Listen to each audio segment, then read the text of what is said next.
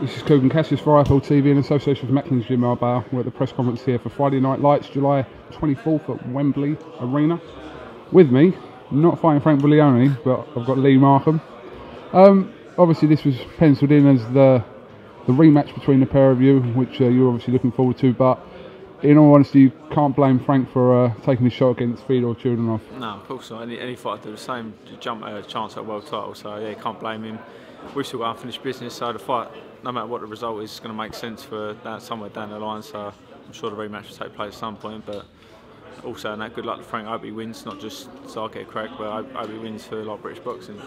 When you first heard about it, you must have been a little bit disappointed. I don't know, pleased for Frank, but obviously for your own career, you must have been a little bit disappointed that this rematch isn't happening on that date. Yeah, I was, but they've looked after me well and still stuck me on the bill, hopefully fighting for Frank's vacant title, the WBO European, so obviously I'm still, things haven't really changed except for the rematch, and I still believe that'll happen someday, so yeah, it's not, took the sting out of it a little bit.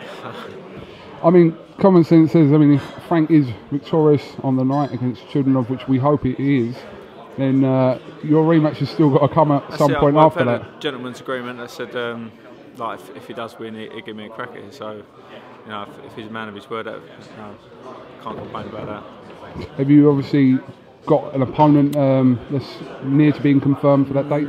I don't know if these guys have got someone in line or someone sorted, but I don't know who I've got in a minute, so I'm just training regardless, so yeah, I don't know who I've got.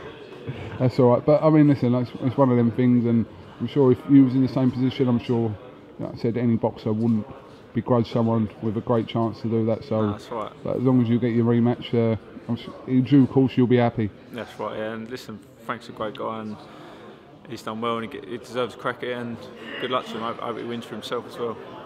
It's a cracking bill anyway, isn't it? Yeah, Billy Joe Saunders on the bill as well, Mitchell Smith on, and Ogle McKenzie as well, so it makes it selling the tickets a little bit easier, doesn't it, when you've got a cracking card to be on, so yeah, no, look forward to it.